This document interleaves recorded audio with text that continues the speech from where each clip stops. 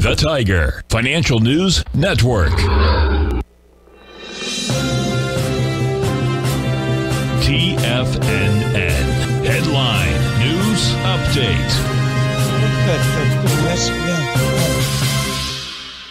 Hi everyone, Basil Chapman here. This is Monday, the 7th of February. We're looking at the Dow, and this is the Tiger Financial News Network. 10 a.m. market update. Dow's down 8 at 35,083. Had a little sign on Friday with my Chapman Wave trend gauge to say that the Dow should be a little weak at the opening before trying to rally. We've got that.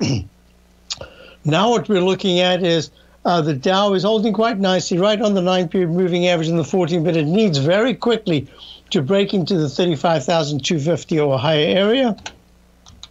The S&P at this particular point is trading, is trading up 45.11. It's up 11 at 45.11. And we're also looking at the QQQ, the index 100, having this is a pretty nice rally, up $1.90 at 359, one with 360, but it also needs to get much higher. It needs to get to the 363 level to say, hey, I'm trying to get back to the 370 level of last week. We're looking at the IWM. I'm not sure quite why my charts are not showing. I think I messed it up over the weekend. We're up at 200 on the IWM, just struggling.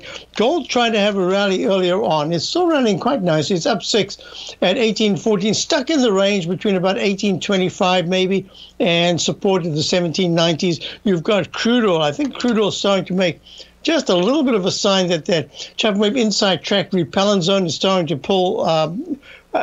It's becoming a little bit of resistance. Let's say that. And we're talking about the TLT. Lehman 20-year Treasury bond fund down again, down 30 cents at 138.70. This is really telling us that those bonds, the bond yields, are starting to move higher. We'll be back in a moment for my Tiger Technicians Hour. Hope I've been able to correct the pictures. And at the same time, what I will say is check out my opening call, my daily newsletter. I'll be back in a moment, just waiting for the music here, and then I want to figure out how to get the charts showing correctly.